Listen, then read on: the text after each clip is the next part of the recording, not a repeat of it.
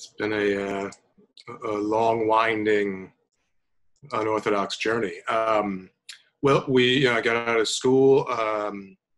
We in Backhouse, we developed my first play, which is called Hello Herman, which is about high school violence at the time. It's kind of a response to the Columbine massacre, and put that up. And, as I say, we're developing In the Heights and a few other shows with some great playwrights.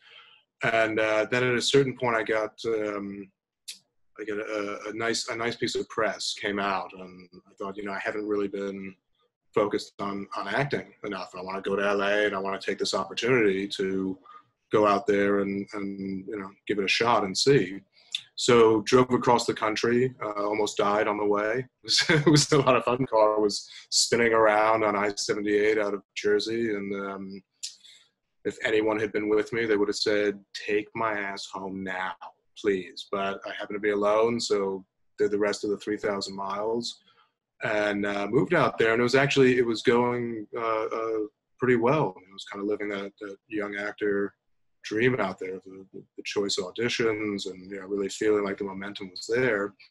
And then my mom's cancer came back kind of with a vengeance. She had been in remission for almost 3 years at that point, but was dealing with some stress, and it just really came back in a vicious, terrifying way. So at that point, I was looking for any way to get back to New York, and Richard Stratton was taking over as editor-in-chief of High Times magazine, and he offered me the job of being his number two.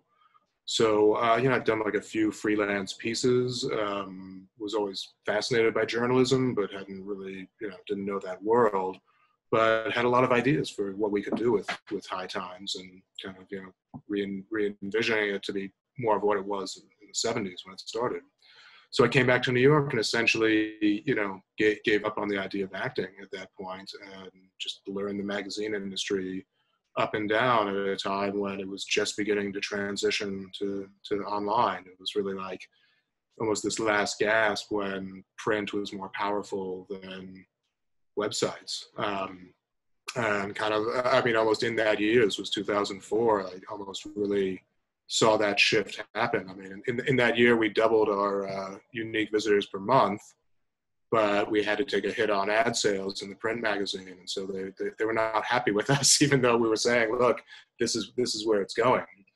And then I kind of stayed in that magazine world for a bit, started doing a little producing of like PSAs and things like that, and then MoveOn.org was doing a PSA that they asked myself and my colleague David Ambrose to produce, about bringing the troops home from the Iraq War. And I had, I was continuing to write throughout all of this, writing screenplays, writing treatments, pitches, and was having some success with that. Mike Nichols became a champion of a script line called Blind that I wrote back then, which I'm sure we'll get into later. But Oliver Stone got his hands on a Hurricane Katrina treatment that I'd written and wanted to meet. So simultaneously, while I was asked to produce this PSA about bringing the troops home from Iraq, I was going to go meet with Oliver Stone in LA, and they said, is there a director that you think might do this? I thought, well, maybe these worlds are colliding for a reason. And went out there and met with Oliver and had the extreme joy of getting to talk to him as a screenwriter, and then the extreme anxiety-producing, nervous-making, gut-wrenching experience of being a producer for Oliver. And we made this commercial, and through the course of it, got to know each other a little bit. And at a certain point, he looked at me and goes, "Yeah." I said, "Wow, that's incredible, Oliver. I usually get Jason Priestley. I'll take Russell Crowe. That's great." He goes, "Yeah, you can be my Russell Crowe." So suddenly, acting was a possibility again, and I auditioned as my dad was actually on his deathbed. I was flying back and forth to LA to audition for a Vietnam movie that Oliver was going to do, and actually was cast in like a decent role in that.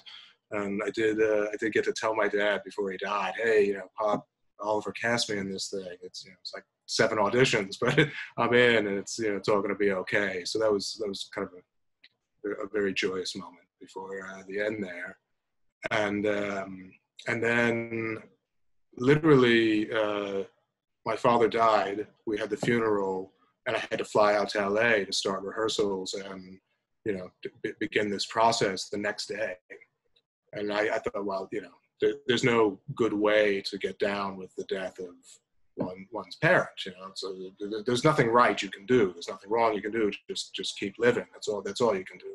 So I go out there, and it was such a surreal experience being at this table and kind of everything as an actor I had always dreamed and wanted to do. And then by the end of that week, suddenly the movie was postponed indefinitely. And I got a call from Oliver, and he said, hey, man, I've had a bad week. You've had a really bad week. So yeah, I can't wait to see what happens next week.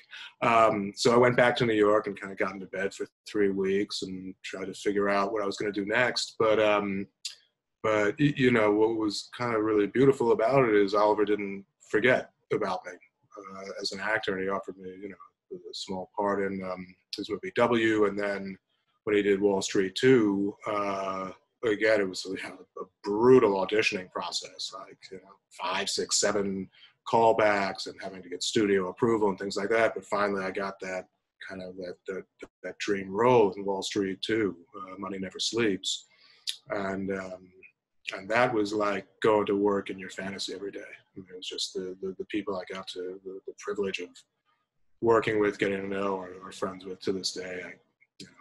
I'm forever indebted to Oliver Stone, that's for sure. From there, I continued, writing, producing, and finally, after about 12 years, I think it was, the movie that Mike Nichols had become a champion of, Blind, finally got made. And we did that with Alec Baldwin, Demi Moore. My brother Michael was the director. And the producer was Jennifer Gelford and Martin Tuchman. And it was on that production that I met them, and we kind of formed like an immediate bond and discussed, what is it we want to do, and ultimately came together to form Mailer Tuchman Media, where I find myself today.